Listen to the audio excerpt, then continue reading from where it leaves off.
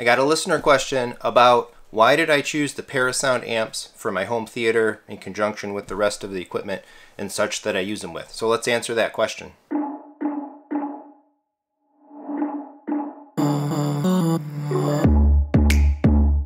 Alright, so I got this question through my webpage, actually, jeremypyle.com. It's part of the whole Techthusiasm banner, and I do want to put it out there. If you have questions, specific questions, this is probably one of the easiest and best ways to send them in to me. Go to the webpage, there's a contact form, fill it out, type in what you've got, and I'll make sure to try to cover it in content here on the channel. So, Lewis M.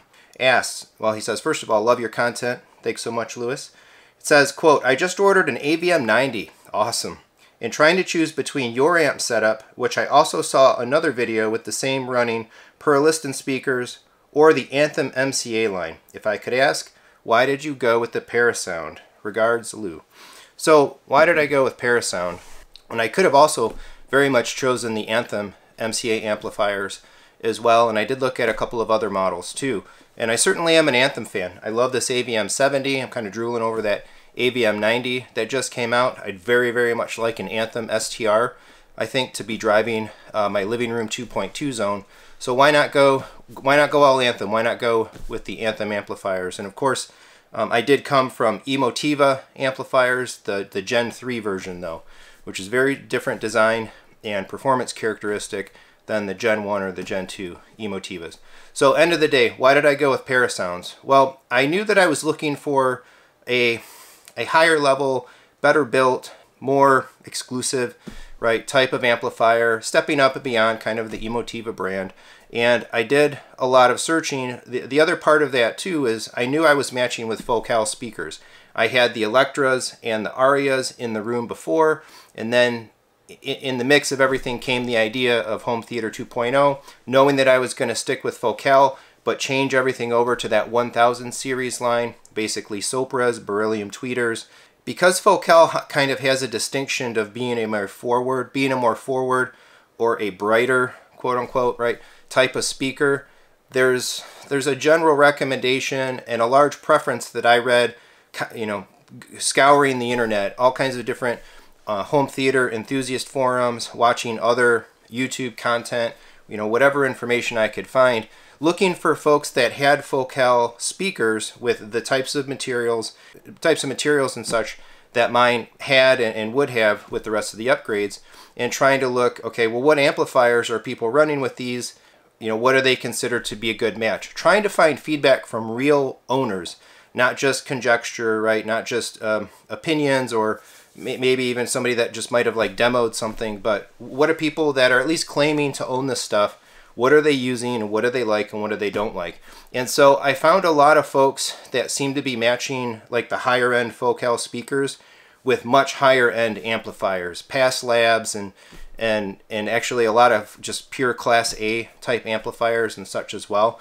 And I knew I wasn't going to go there. It's too expensive, and I'm looking to amplify, right, 11 speakers. I wanted to get everything on the same amplification, so I'm not buying Pass amps for 11 channels. I'm not at that budget, you know, at the moment and such. But so, you know, what else could I find? In the one model that resonated a lot, that I saw a lot of reference to in terms of matching with that Focal material and that Focal sound, was Parasound. And so one of the defining factors or design elements of these Parasound Halo amps is they run a Class A/AB architecture. And so it depends, it's a little different, specific Parasound amp to Parasound amp, how many watts of power they operate in that pure Class A band before they kind of switch to the AB band. But for a lot of like kind of normal volume, normal usage listening levels, you kind of stay in that A band, you know, for quite a significant amount of time.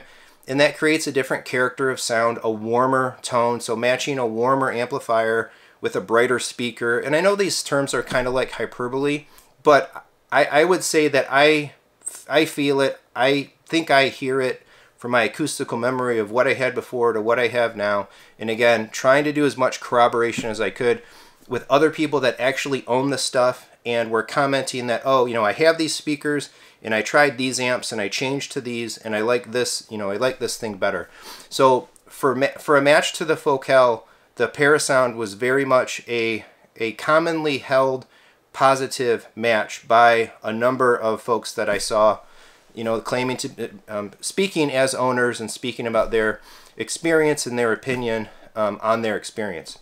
And so to be perfectly honest as well, I was able to get these amplifiers from my friend Dan DiCarlo, Audiovision. If you're in Southeast Michigan, check him out. If you want a referral to any of the custom integration services, brands, and home theater and AV stuff and control automation that Dan does, I can hook you up. But of course I had a connection, and so yes, I was able to get them, you know, at a friends and family type of rate, and so, you know, it's not like I got them at like 25% MRP or anything like that, but you know, they're expensive amplifiers, maximizing the money that I was spending, right? So and being able to, not only just to get a little bit of that kind of friends and family discount, but to be able to source them from a friend. So if I ever have a problem with these things, if something ever comes up, they're covered under, you know, Dan's service. They're covered by somebody that I know directly, not just an independent discrete dealer purchase or an online kind of thing. So, you know, I want to support local business. I want to support my friends. And so everything just lined up. Like Parasound was far, far and away like the solid state brand that people really, really seem to prefer with the Beryllium tweeter and those types of focal speakers. I was able to source them directly from a friend, support his business, support local business, get a nice, right, little friends and family discount in the process. So sales, support, service, and all of that stuff is set very nicely with these. And of course, like the pedigree of these amplifiers is just so high. You go around looking for reviews and whatnot on Parasound, and it's one of those top brands. The build quality, the construction, the internals, the guts. I'm an engineer. I'm a computer engineer. I do a lot of software stuff, but as a computer engineer, I understand hardware, and I understand kind of the intersection between how hardware, right, and software pieces work together. And I really respect the engineering based on my research, looking at them, how the stuff is put together, how the Parasound amplifiers, particularly in these Halo brand, in this Halo line, is designed and built. And so to me, it looked awesome from a hardware engineering perspective. And so that, of course, that was a bit of a draw to me as well. I did see a number of folks, like through Focal, the Facebook Focal users group and other places. You know, Anthem amps are really great, and they came up in discussion as well. And I found enough feedback, I would say, again, from Focal owners. There's a preference to Parasound over Anthem for those, specifically for those speakers. And again, because of their character, because of their materials, and such. So that's not to say that the Anthem amplifiers are not awesome. I am completely enamored with Anthem equipment, and I intend to deploy it everywhere for the foreseeable future for my processing. But their amplifiers are not the same kind of technology that the Parasounds are, and so they have a different character. They have a different character, and you know, they may match better with other types of speakers, you know, than these Focals. I have not heard Perlisten. I've of course have been following the bigger channels and Youthman and all those guys that have been getting Perlisten speakers in for review, and I have to say, like, that company looks amazing. You know, American company with a very high level of engineering pedigree for the folks that founded it, are putting those speakers together. The speakers look fabulous. By all accounts, they perform amazing. You know, they're up there in price. It's a premium brand as well, but equitable in some of the lines to Focal. I didn't really consider Perlisten speakers for myself. I was pretty set and pretty happy with my Focal, and I know I wanted in-walls, and so Perlisten doesn't. They don't have the full in-wall line built out yet. I think even the first speakers, the first mains, are only even becoming available.